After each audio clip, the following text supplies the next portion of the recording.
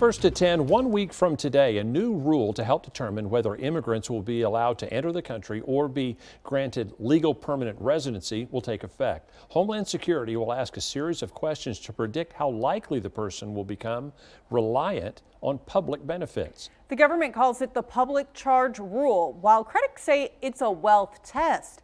ABC 7's Maria Serrano reports on how this new rule changes things. It's not a new law.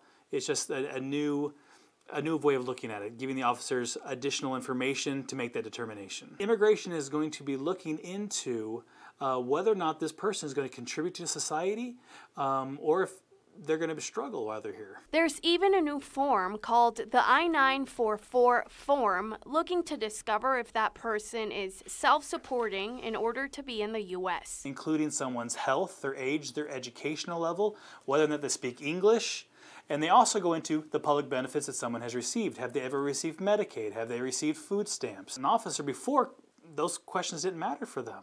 But now the officer is going to be like, wait a second, is she going to be a public benefit or is she going to be a public charge? USCIS, or the U.S. Citizenship and Immigration Services, will also ask for an applicant to supply their credit report history. And I just think that's so interesting that the government's going to ask for something, because many individuals, they don't have a credit score because they've never worked, they have no assets.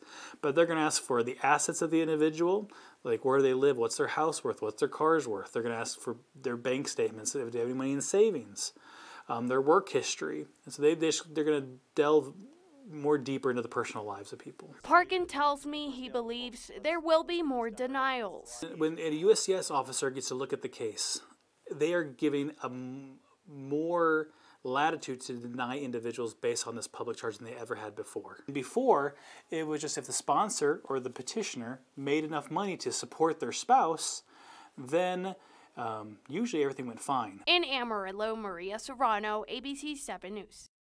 Now, Parkin says there are some benefits that won't be considered under the admissibility rules, such as those who previously received money when the applicant was a child, if they're serving in the military, or by pregnant women on Medicaid. There is a legal challenge making its way through the courts, but last month the Supreme Court decided the rule could go into effect while that case progresses.